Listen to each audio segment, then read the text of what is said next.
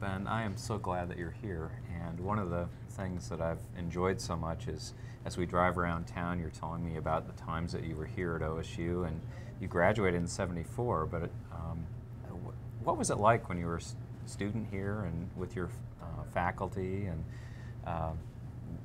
what was your experience like? Well, the university itself was a lot smaller then, and I remember one time walking across the field at the football stadium because it was easy access. But it's changed considerably. It's grown. The art department used to be at Whitehurst on the very top floor. Interesting. And then it moved here to the Gardiner Gallery, the Bartlett Center. Now, you had come to us from Santa Fe, where you were studying at the Right. school there. What was the Right. school? It was the Institute of American Indian Arts, and it had started in '62, but I didn't go there until I graduated out of high school at Bing, Oklahoma in 1964. And so at that point in my life, because I didn't have an art education in high school, I felt the need to go to a school where I could receive an art education. And then that was a 2-year program? It was a 2-year program. It was like a postgraduate Okay. program, so I didn't receive any type of degree or anything out of that other than education. So when I first got here, being a snot-nosed kid out of an art school, my first encounter with J.J. McVicker, who was the head of the art department at that time, I sat in on his welcoming lecture, and I told him I didn't think the art department was up to snuff.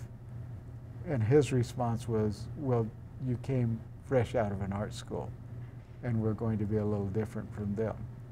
So after that, we got along, but people were telling me, do you know who that is? And I said, no, who is it?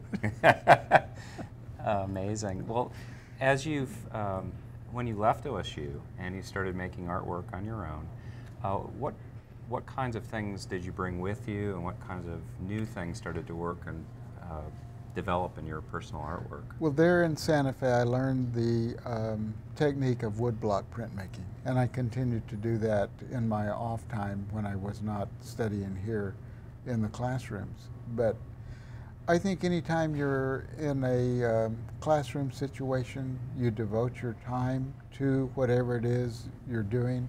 And so I would draw and I would paint, I would pot, and generally I had free reign of what I wanted to do. I think Dean Bloodgood would look at my drawings, and I know that I upset the model on several occasions because when she would peek around my drawing board, the drawings would look nothing like her.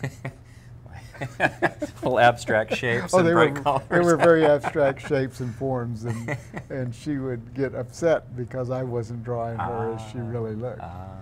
But, so you were working perhaps stylistically in a similar way then? I was. Okay. I was working not the way it is now with my work, but after 33 years of being a professional artist and devoting my career to that, my style changed over those years. Mm-hmm.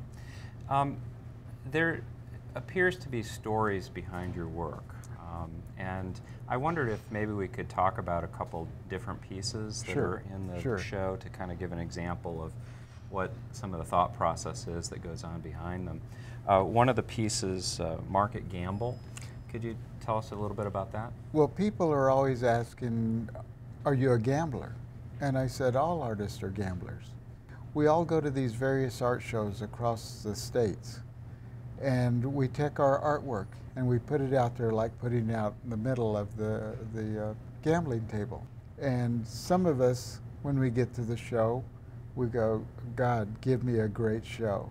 And others saying, boy, I sure hope I'm lucky enough to have a great show. So you see these two symbols coming out of the heads of these two artists that are holding these cards.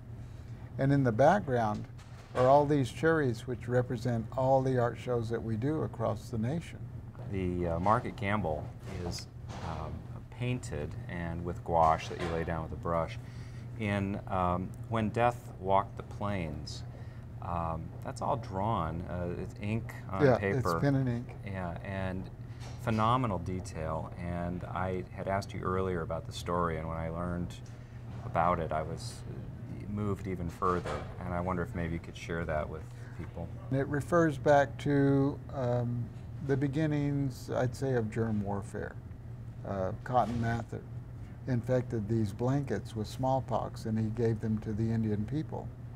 And in this blanket, you see the faces of the ancestors that have passed on. They're cloaked around a skeletal figure. And around the head of the skeletal figure are feathers that are falling from the head, which represent the fallen warrior. And the little dots that you see are dots of light, but they also represent the soul or the spirit of people. And out of the extended hand, you see the buffalo coming out. And just as the buffalo was almost exterminated, but is coming back, so are the Indian people.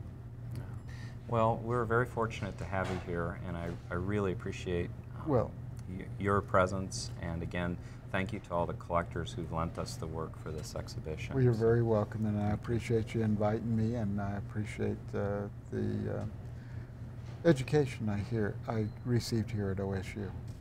Thank you. You're very welcome.